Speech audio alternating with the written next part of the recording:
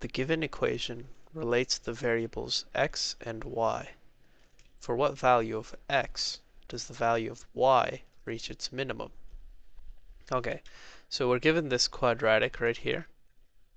And we can tell this is a quadratic since the highest degree, or the highest exponent, is 2. And we know that this quadratic opens upward because the coefficient of the highest degree, the x squared term here, is positive. Okay, so when quadratics come in the form y equals ax squared plus bx plus c, where a, b, and c are constants, then we can use the formula x equals negative b over 2a to find the x-coordinate of the vertex of a quadratic. The vertex of a quadratic is this point here for a concave up quadratic, like this quadratic in this case. So, and then for concave down quadratics, the vertex is this point here.